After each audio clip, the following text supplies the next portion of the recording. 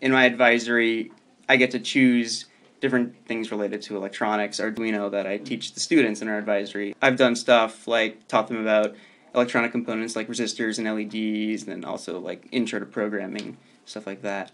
Our advisory teacher, pretty much what happens with that is we kind of collaborate a bit. He talks to me about what we might want to be teaching them for the day, and then my friend and I, we just go about teaching the class. Yeah, it is really nice being able to teach others. I know that I can have an effect on them, help teach them some things about STEM.